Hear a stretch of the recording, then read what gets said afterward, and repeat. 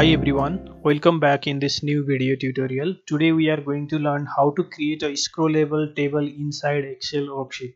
As you see in the screen, this is a scrollable table. By using this scroll bar, I can scroll down and scroll up the data. The source of the data is given here in this sales data sheet. Here I have the whole data from the row number 5 to row number 2999. And the whole data is given here in the mini table that can be scrolled up and down. Now let's start with the process of doing this. Let me create a copy of this by mover copy, move to end, create a copy. Now here I will delete this table and also delete the scroll bar. Now I have the blank sheet here. Now copy the column header from the source data, then paste it here. If you want to display the data in 10 row here, then select 11 row including the column header. Then apply the outside border to this by going here, click on the thick outside border. Now select the cells beside the last column header till here. Then merge these cells by clicking on this merge and center. Now here also apply the thick border.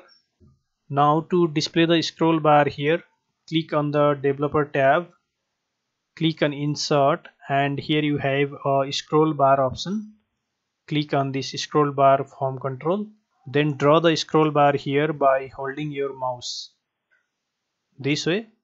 Now keep this scroll bar inside these merged cells this way. Now go to the source data sheet, then check what is the row number of the last data. The row number for last data is 2999. So note this number here, that is 2999. Then the another number you need to note is what is the row number where your column header is given. The column headers are given on the row number 4. So we have to note down this number 4 here. Then the next number we need to know is how many data we are going to display here. We are going to display 10 number of row in the scrollable table. So here type that number, that is 10.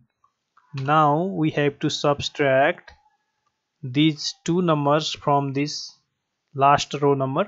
So click on the last row number minus column header minus the number of row we want to keep in the small table, that is 2985. So this number we have to put in the properties of the scroll bar. So go to this sheet, then right click on this scroll bar, click on format control, and here in the maximum value put that number, that is 2985. Now here in the cell link, click on this cell just above this first column header. Here you can give any other cell, but the cell should be blank. Now after setting up these two values here, click on OK.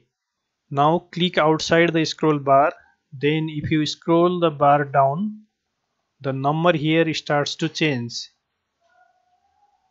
Now we have to use a formula here just below the date. Press is equal to, type the offset function, open bracket. In the reference of the offset function, click on your source data, then click on the cell just below the first column header, then give a comma. For the row parameter, again go to the sheet where you are creating the scrollable table, then select this linked cell, then lock the cell by pressing F4 key in the keyboard, that applies the dollar symbol. Now give a comma. In the column parameter, type 0, comma, and in the height and width parameter type 1, 1, then close the bracket, press enter.